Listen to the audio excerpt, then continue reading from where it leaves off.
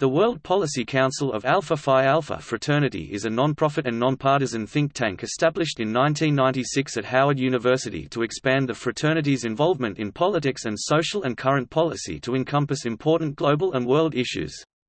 They describe their mission as to address issues of concern to our brotherhood, our communities, our nation, and the world. Among the Council's 9 board of directors are Senator Edward Brooke, Ambassador Horace Dawson, and Congressmen Charles Rangel and Ron Dellums. The Council's directors also include other ambassadors, theologians, presidents of colleges and foundations, and journalists. The Council communicates its position through white papers which are disseminated to policymakers, politicians, scholars, journalists, and fraternity chapters.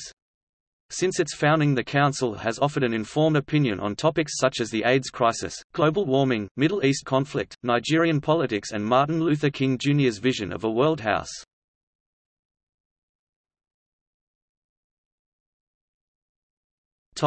Historical context.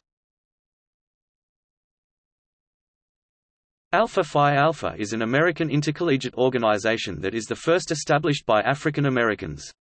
Founded on December 4, 1906 on the campus of Cornell University in Ithaca, New York, the fraternity utilizes motifs and artifacts from ancient Egypt to represent the organization and preserves its archives at the Moreland-Spingarn Research Center. The leadership of Alpha Phi Alpha recognized early on the need to correct the educational, economic, political, and social injustices faced by African Americans and the world community, and began its continuing commitment of providing scholarships for needy students and initiating various other charitable and service projects. Alpha Phi Alpha has provided leadership and service during the Great Depression, World Wars, civil rights movements, and addresses social issues such as apartheid, AIDS, urban housing, and other economic, cultural, and political issues affecting people of color.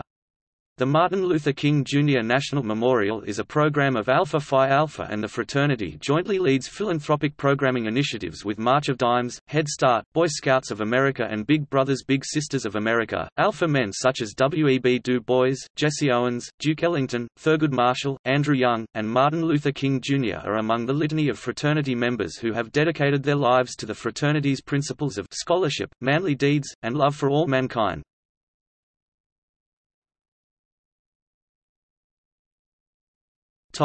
Leadership expansion. The leadership by the fraternity was about to expand when, at its 1995 General Convention, Senator Edward Brooke spoke on the need for Alpha Phi Alpha to broaden its view to encompass international concerns. Brooke said, "Our intellectual power is so great that it ought to be shared, that we should be giving our thoughts and our opinions on domestic and international issues." General President Milton C. Davis established the World Policy Council (WPC) in 1996 as the analytical body of the fraternity to reflect, engage in dialogue and project what ought to happen in actions that are in line with the values of Alpha Phi Alpha. The mission of the Alpha Phi Alpha World Policy Council, as stated on the fraternity's website, is to address issues of concern to our brotherhood, our communities, our nation, and the world.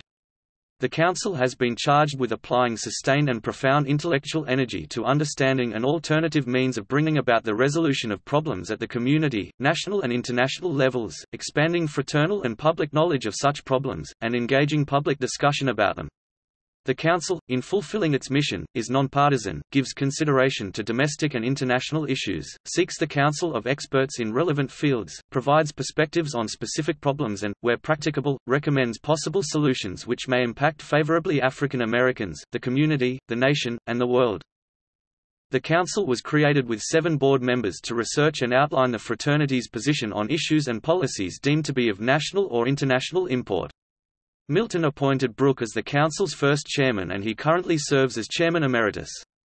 The Council's membership increased to 9 when General President Harry E. Johnson's appointed Congressman Ron Dellums and Cornel West. Johnson also extended the World Policy Council's role to include a lecture series on tolerance and a focus on the issue of the HIV infections and AIDS. The World Policy Council has studied and issued white papers on the politics of Nigeria, war on terrorism, and global warming. The Council garnered international attention in 1999 when it issued a clarion call to Nigeria to release political prisoners and become a force for good on the African continent. The fifth paper was published in 2006 to coincide with the centenary of Alpha Phi Alpha, and among its 5 topics examined the impact of Black Greek-letter organizations in American culture and Hurricane Katrina, the costliest and one of the 5 deadliest hurricanes in the history of the United States. The Council distributes the white papers to the White House, Congresses, key national leaders, fraternity chapters, and those whose decisions shape the future. A letter is sent to the Office of the President of the United States providing an informed opinion of individuals and constituents on how the President should act to resolve an issue or policy.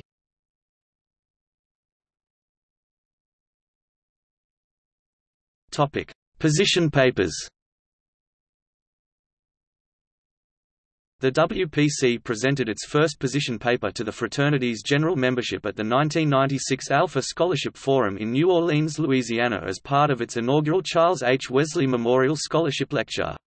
The fourth and fifth report were issued in 2002 and 2006 respectively. Middle East crisis. The Israeli-Palestinian conflict is an ongoing dispute between the State of Israel and the Palestinian people. The Israeli-Palestinian conflict is part of the wider Arab-Israeli conflict, which is essentially a dispute between 2 national identities with claims over the same area of land. The roots of the conflict can be traced to the late 19th century, when Zionist Jews expressed their desire to create a modern state in the ancient land of the Israelites, which they considered to be their rightful homeland. To further that objective, the World Zionist Organization encouraged immigration and purchase of land, which was then part of the Ottoman Empire. According to a 2007 poll of adults in the Gaza Strip and the West Bank by the Jerusalem Media and Communication Center, 46.7% of respondents favor a 2-state solution for the Arab-Israeli conflict. In second place came support of a binational state with 26.5%. The Council's position is, we call equally upon the nation of Israel and upon the Palestinians to give up their deadly ritual of strike and counter-strike at least long enough for people and nations of goodwill to bring about a cessation of hostilities so that the opportunity may be created for establishing the conditions for a just and lasting peace in this part of the world. The stakes are now so high that a resolution of this long-simmering conflict can no longer be left to the 2 parties alone to resolve. In our opinion, the leadership on both sides seems to have forgotten how to move beyond the grisly routine of vengeance toward a loftier basis for action.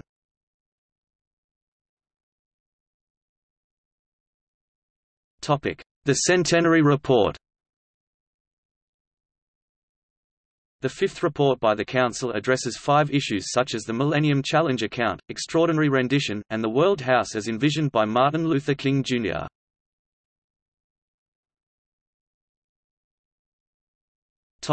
Millennium Challenge.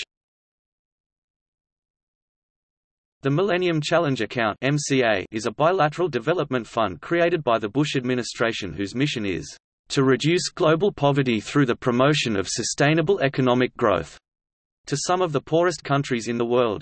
The MCA is available to fund specific programs targeted at reducing poverty and stimulating economic growth for eligible countries that meet independent and transparent policy indicators. The Congress of the United States has consistently provided less funding than the President has requested for this new compact for development with accountability for both rich and poor countries. For fiscal year 2008, less funding will be provided than was hoped for, and only $1.2 billion is currently budgeted, and the MCA CEO commented that it would undercut the program's efforts. The Council's position is the Western approach to economic development and trade in impoverished areas of the world has undergone radical change over time, the Millennium Challenge account representing the most recent and most promising program in this area. A leading MCA proponent, the Bush administration has been encouraging democratic developments in Africa and elsewhere with the promise of rewards in the form of increased aid.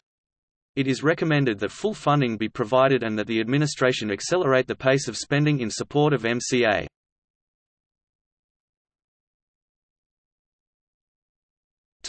Extraordinary rendition.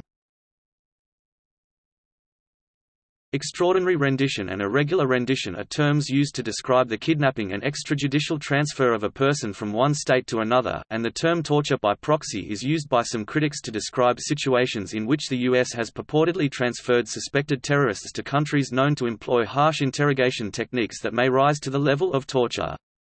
It has been alleged that torture has been employed with the knowledge or acquiescence of the United States, although United States Secretary of State Condoleezza Rice stated in an April 2006 radio interview that the United States does not transfer people to places where it is known they will be tortured. The Council's position is The practice of taking terrorist suspects to countries known for their practices of inhumane treatment and torture as a means of avoiding such treatment under detention in the United States, but at the same time encouraging it overseas, is strongly condemned. It is seen as contrary to civil and human rights, which are fundamental American values. According to many experts, such practices are, in any case, virtually useless and counterproductive. Nonetheless, they are seen here as one of many assaults by the Bush administration on civil and human rights in the name of the War on Terror.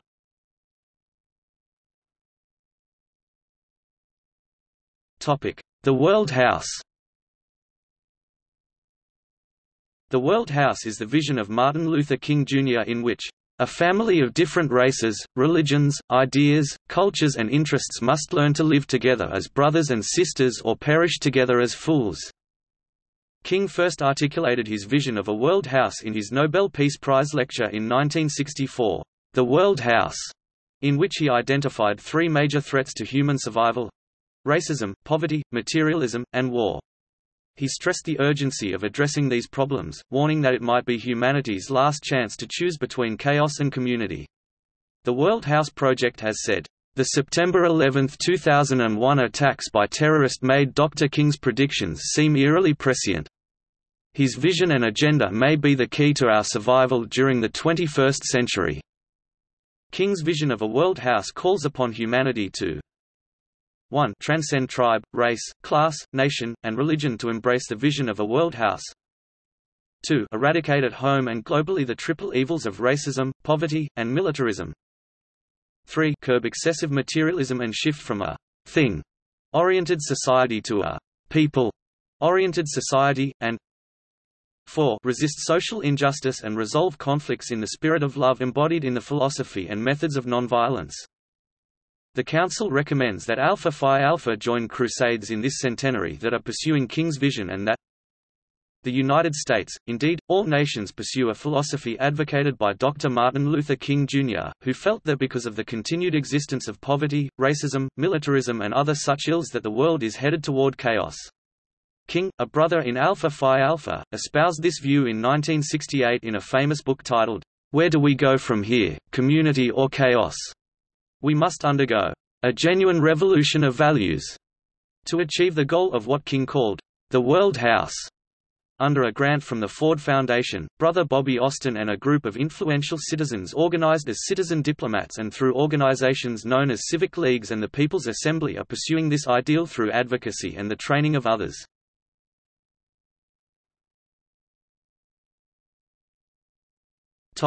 Members. The membership of Alpha Phi Alpha represents the full diversity of policymakers, activists, college presidents, lawyers, businessmen, theologians and other professions among its members. The General President of Alpha Phi Alpha appoints a nonpartisan board of directors from this passel of alpha men to govern the council. The composition of the board represents a range of disciplines and approaches to the issues and schema of economic, cultural, political, and policy conditions as they pertain to the social psychology of Black Americans and Africans. Edward Brooke, a former senator and Attorney General of the Commonwealth of Massachusetts, served as the first chairman and currently chairman emeritus.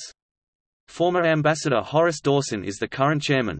Congressman Charles B. Rangel, Dean, New York State Congressional Delegation and founding member of the Congressional Black Caucus, and former Congressman Ron Dellums, President and CEO of Healthcare International. Kenton Keith is a senior vice president of Meridian International Center and a former U.S. ambassador to the state of Qatar.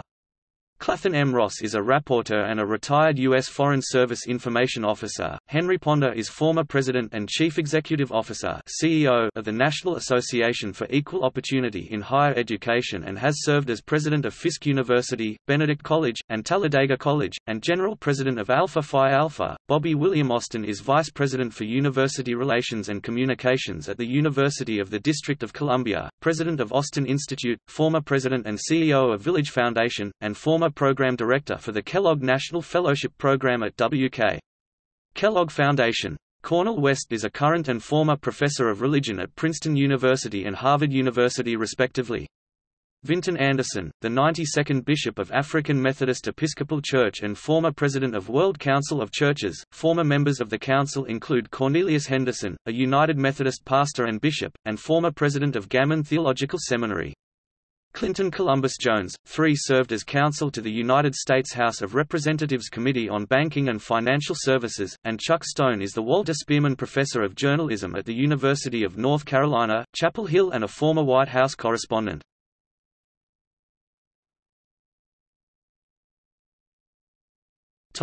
Citations.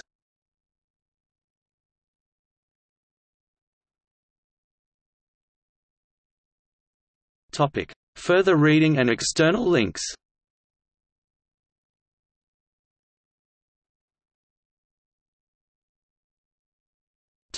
Further reading. Mason, Herman 1999.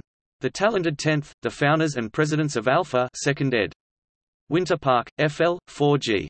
ISBN 1-885066-63-5. Wesley, Charles H. 1981. The History of Alpha Phi Alpha, A Development in College Life 14th ed. Chicago, Illinois, Foundation. Assen, BOOOESQ14W. Wesley, Charles H. 1950. The History of Alpha Phi Alpha, A Development in Negro College Life 6th ed. Chicago, Illinois, Foundation. Gordine, Darius Jerome, July 2006. Jules, The Story of the Founding of Alpha Phi Alpha Fraternity 1st ed. Artisan House. ISBN 0-9755660-0-8. Dr. Martin Luther King, Jr. 1964. The World House. PDF. Retrieved December 17, 2007.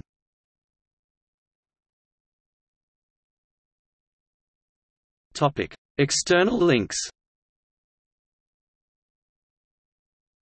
Alpha Phi Alpha Fraternity website. The Centenary Report of the World Policy Council. PDF. Archived from the original PDF on February 25, 2009. 806 kilobytes.